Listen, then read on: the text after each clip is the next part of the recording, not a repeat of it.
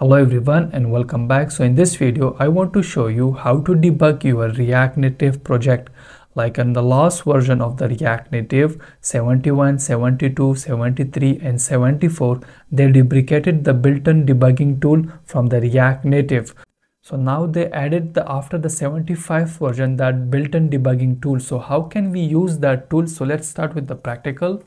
So this is my project. I already run the project. And so first I'm going to show you how to open the debugger and the iOS. So for the iOS you need to control command plus Z. So it will open the modal. From that modal you can press the open the DevTools. So it will be open this DevTool patch. You can see this is the debugging tool, built-in debugging tool. So first it will show you this the welcome screen. So if you want to go to the docs, you can click this and you can navigate to the docs.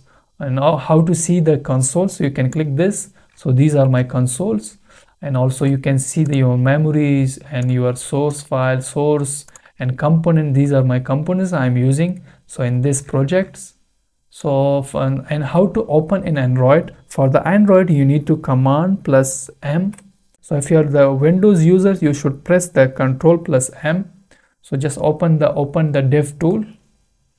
So now you can see this is the dev tool for the Android.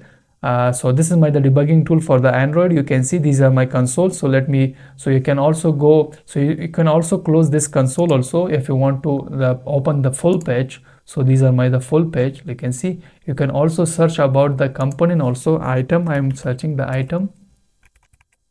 So you can see this is my search. You can also search about anything. I just search about the item. You can see. So these are my items. So like this we can debug our React Native project after the 75, and we do not need any Reactotron or Flipper. So hope you like this video. See you in next video. For now, bye bye.